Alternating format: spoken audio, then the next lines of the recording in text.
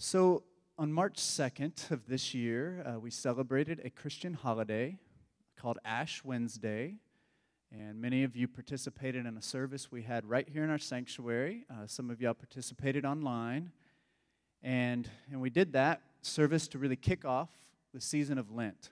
And we're in the middle of Lent right now, these 40 days that lead us to Easter. So during the service, we had a station here and a station over here, and you all came forward, and many of you received the sign of the cross on your forehead in ashes. And do you remember what we said to you when you came forward? We said, "Remember that you are dust, and to dust you shall return." Remember that you are dust. Lent is a reminder to us about our humanity, our mortality, our need for God's grace and God's life. Remember that you are dust. Some traditions take it a bit further and say it a bit more bluntly, and they say, remember that you are going to die. It's a bit morbid, you may think, but it is the truth. Lent is a reminder that our bodies will not live forever, that life is indeed fragile and often way too short. There's one thing that we all know for sure, and that is that we are all going to die. You know, in our culture here in America and other places throughout our world, we don't like to think about dying very much, do we? We want to believe that we will live forever, that we are invincible. We like to believe that human ingenuity and expertise can overcome virtually anything. You know, Americans have believed that really our country is so mighty and so strong that nothing can ever shake us. I grew up in the 90s, and in the 90s, in many ways, I think was a decade of denial. Those of us with some privilege trying to believe that everything was great and that nothing could shake us. We've kind of had some wake-up calls in the last 20 years, right? And we don't necessarily believe that anymore. 9/11, 2001, I remember where I was when that happened. Many of you probably do as well. We've had natural disasters, countless documented cases of police violence, decades of war, a 2-year-long pandemic that has taken close to 1 million lives just here in the United States. Now we're seeing this violent invasion of Ukraine playing out on our screens and social media feeds. Life is so fragile, isn't it? The title for my message this morning I borrowed from a guy named Matt Skinner, and I just love the way he put this. He said, "Life's fragility demands urgency." Life's fragility demands urgency. The fragile nature of life demands this seriousness and this urgency to the way that we live. Our text for today comes from Luke's gospel. While Jesus is on his journey to Jerusalem, Jesus has just pointed out to his listeners that they do not know how to interpret the present time. They cannot read the signs of the times, he says to them. In response, these folks come to Jesus to talk with him about 2 current events. Perhaps they're trying to interpret them and understand these events. We can understand this. You don't know how many people have come to me during the pandemic and said, you know, this is in the Bible, right? You know, saying like they're trying to interpret what's happening and make sense of what's going on around us. They were doing it back then as well. And these 2 people come to Jesus trying to understand what's going on and interpret the present time. So they're talking about 2 events. I'm going to read Luke chapter 13, verses 1 through 5. This is another one of those texts that the lectionary has brought forth to me, and I probably would have never chose to preach on it on my own. But here we are, and I'm really excited because I am really connecting with this message for today. So, Jesus had just been talking about this apocalyptic moment. He's talking about the end times. He's telling them, y'all have no idea how to interpret what's going on right now. And here's what happens after it. Now, there was some present at that time, who Jesus told about Galileans whose blood Pilate had mixed with their sacrifices. And Jesus answered. He said, "Do you think that these Galileans were worse sinners than all the other Galileans because they suffered this way? I tell you, no. But unless you repent, you too will all perish. Or those 18 who died when the tower of Siloam fell on them. Do you think they were more guilty than all the others living in Jerusalem? I tell you, no. But unless you repent, you too will all perish." So let me break this down just for a moment. So some people were there with Jesus, and they were talking with him about two current events, these two tragedies that struck the Jews. Now, one of them was an act of state-sanctioned violence, and the other one was a construction accident that happened in Jerusalem. Both of these events were unexpected, they were tragic, and incredibly heartbreaking and sad. Now, there is no historical record that these events happened, yet there is no reason to doubt that they happened. The first event involved Pilate and some Galilean Jews. Now, we talked about Herod last week. Pilate, like Herod, was a leader installed by the Romans who was very brutal. He had little respect for the Jews, and he often treated them awful. He was violent, and he had no problem using violence to achieve his goals. The Galileans were Jews, and they were from that area up around the Sea of Galilee, kind of in the northern part of their nation. Jesus was a Galilean, all right? That's important to know. Galileans were often viewed, sometimes viewed by other Jews, as less than. They were from more rural areas, smaller towns, probably had less resources, and they often weren't considered as refined or high class as the Jews, say, from Jerusalem, for example. Things haven't changed a lot today, right? We still have these same views of other people here in Kentucky. Folks often view those from Appalachia and other places as less than, maybe not as refined. Same thing was going on back then.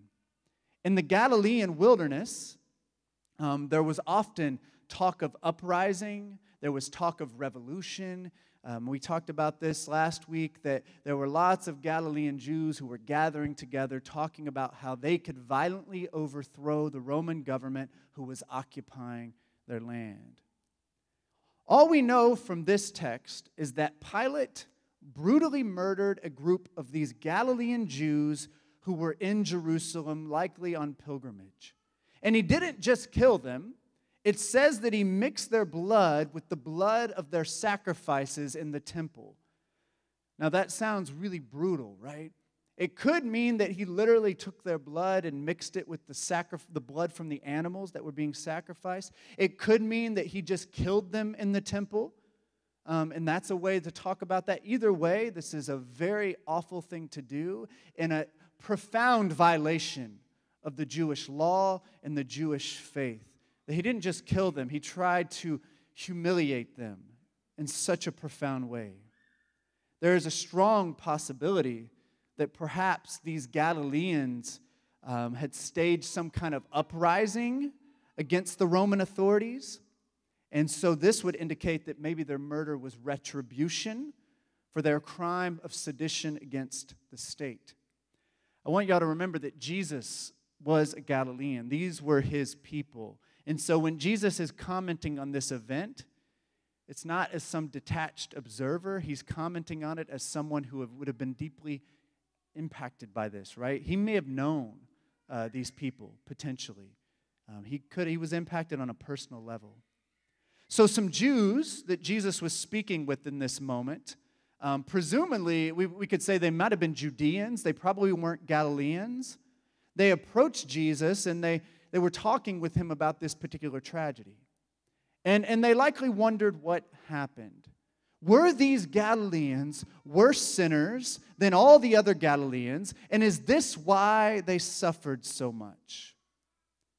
Jesus emphatically responded to his own question, no, they were not worse sinners than all the other Galileans. So then Jesus brings up another event, and he asks the people about a construction accident in Jerusalem. Now, apparently a tower near the temple had fallen, and it killed 18 Jews from Jerusalem. Right? Things like this happen in our world today. These are awful tragedies, and we're often just like, oh, this is so senseless and awful. Why did this have to happen? And Jesus asked them, he says, do you think that these Jews from Jerusalem were more guilty or more sinful than other Jews in Jerusalem? Is that why the tower fell on them? And then he responds to his own question, no, that is not the case. You know, I want to bring this into the modern world just a bit. You know, one recurring pattern we see in our world, let's take the example of police violence, for instance, something we've talked about here some. We see this pattern emerge after cases of police violence, that what will often happen is immediately there are individuals and groups that start to try to dig up dirt on the people who were killed in these situations, trying to find reasons why they may have deserved to die. Perhaps they were worse sinners than the others, they say, and that's why they deserve to be killed. Jesus flat out rejects this way of thinking in these verses. I remember after the tragedy of Hurricane Katrina years ago down in New Orleans, and there were pastors and Christian leaders, and they've done this many times before, and they've continued to do it after, and they tried to explain that tragedy by arguing that God was judging the people of New Orleans for their sinfulness, as if they were more sinful than other people throughout other parts of the nation. And that's why the hurricane hit there. Jesus rejects this way of thinking. You know, I wish Jesus, though, had said a little bit more. I wish he had taken his response just a bit further, because we are touching on profound issues of why bad things happen in our world, right? And we're not going to answer that question today because Jesus does not answer that question in this passage. I wish he had taken it a step further and explained why tragedies happen, but he doesn't do that. He only tells us one reason why they didn't happen. He's just telling you can't use this as your justification for why the tragedy happened. He says that it wasn't the victim's sinfulness. He does not blame the victims for these tragedies. And then what he says after is really surprising to me. He says 2 times, unless you repent, you too are all going to perish like them. So he turns the attention away from the tragedy, from the victims, from the questions of why, and he turns the attention towards all of us who are still living. And the call to us who are still living is repent. These 2 tragedies, one of state-sanctioned violence and the other a terrible accident, they remind us of life's fragility, right? Life is fragile. Our lives can end in a moment's notice without any warning. And life's fragility, according to Jesus, demands urgency. Repentance is a powerful concept that I think we desperately need to recover in the church today. I think we have sterilized it, and we have kind of made repentance lose its power in most of our churches. I think in many ways the Christian church in America is stunted, and it is struggling because we haven't taken Jesus' call to repentance very seriously. Repentance is more than just feeling sorry. It is more than apologizing. It is even more than just trying to change your behavior. Repentance is really a complete transformation of the mind. It is a new way of seeing that leads us to live differently in the world. It is honestly looking at ourselves, looking at others, seeing shortcomings, seeing strengths. It's a willingness to do that long, hard work of transformation. Repentance is not a one-time thing. It is a commitment to walk in a different direction and let God consume you and change you from the inside out. I think we've settled for an easy repentance, which is in fact no repentance at all. Jim Wallace wrote a book about America's original sin, he called it, and it was about the sin of racism. And I just want to use this as an example for us because I think it can help us see the difference between this kind of powerless repentance and a repentance that actually could lead to change and transformation and potentially revival among our churches in America. You know, racism was there at the founding of our nation, and it's absurd to think that we don't need to learn about this and we don't need to invest in this and study this stuff, and all this kind of fight to take this stuff out of our schools is just absurd to me because this is part of our story and we need to own it, right? And the church was so wrapped up in it. The church was all woven up into all this racism that was embedded into our systems, into our structures, and woven into our consciousness as a people. And what happens is that too many, and I'm speaking because I'm a white Christian myself, too many white Christians feel bad about the reality of racism. Most people don't want racism.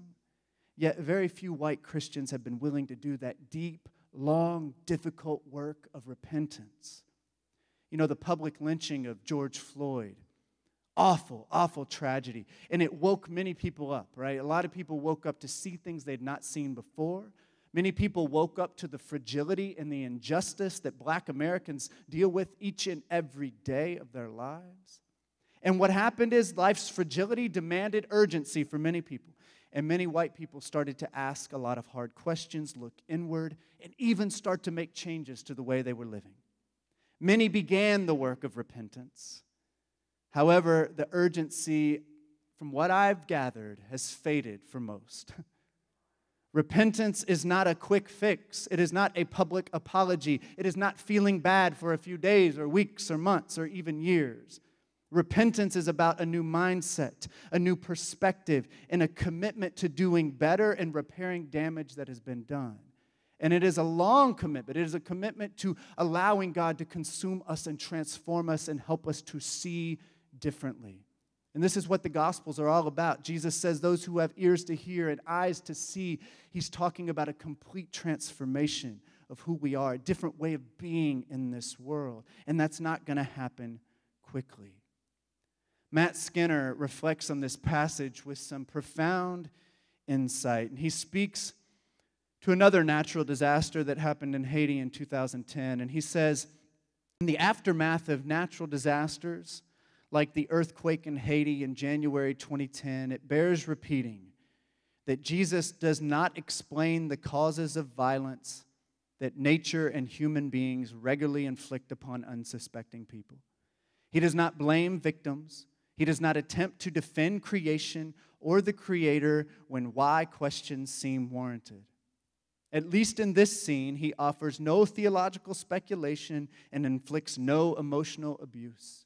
He asks with an urgency fueled by raw memories of blood and rubble on the ground, what about you? How will you live the life you get to live? I love that last line. He asks with an urgency fueled by raw memories of blood and rubble on the ground, what about you? How will you live the life that you get to live? We are facing tragedy upon tragedy upon tragedy. We could keep going, right? We all know too well that life is so fragile. I was talking with one of my best friends recently, and he was reflecting on the tornado that hit western Kentucky. And he was torn up by the fact that some people went to bed that night and didn't wake up the next day to see the new day. And that awful tragedy challenged him to take his life more seriously, to love more, to ask questions about what's important, to focus on what matters to him. For him, life's fragility, it demanded urgency. You know, at the end of 2020, many of us read a book together by the Dalai Lama and Archbishop Desmond Tutu, who had just passed away recently. And it was a book called The Book of Joy. And it was we needed to read a book like that at the end of 2020 after such a hard year. In the back of the book, there is a selection of spiritual exercises that they put in there that meant to help us in our faith and ultimately help us have more joy in our lives. And I was talking with Dustin last week, and he brought this one particular practice to my attention and said that he practices on a regular basis. And you know what the practice is called? It's called a death meditation. And we're like, Dustin, you practice a death meditation? Like, really? But as we started thinking about it and talking about it more, I think it's profound, and I think it is directly related to what Jesus is trying to point us towards in these verses. And this one practice in particular is striking to me. And I want to read the description of it for you, and then I'm actually have a printout of it if you want to take one home to do it yourself on your own time. I wasn't going to force you all to do it together this morning. I'll let you decide to do a death meditation if you would like. But here's what it says. It says, all spiritual traditions remind us that death is an unavoidable part of our life. And contemplating our own mortality can help bring a sense of urgency, a sense of perspective, and a sense of gratitude. Saint Benedict famously said, keep death before your eyes. Like all fears, the fear of death grows in the shadows. Death is the ultimate reminder of the impermanence and the ephemerality of all life. It can help us remember that there are no days to waste and that every moment matters. One of maybe my wife's favorite poet, Mary Oliver, wrote a poem that has become kind of famous, and it's a beautiful poem about a summer day. And I love the last part of this poem. Just the last 3 lines I want to read for you as we close. She says, doesn't everything die at last and too soon?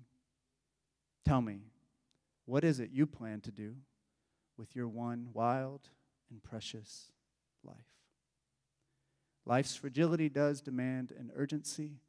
And this week, as I've just reflected on the fragility of our lives and all that's going on around us, it really has compelled me to want to think more deeply about what matters in my life, what my values are, what I really want to spend my time focusing on. This whole pandemic has really just changed my perspective on a lot of things and helped me to see that some of the things I cared about before just don't matter so much, and we don't need to worry so much about. And so I think that hopefully this message can resonate with you, and you can do some work in your own soul, in your own life,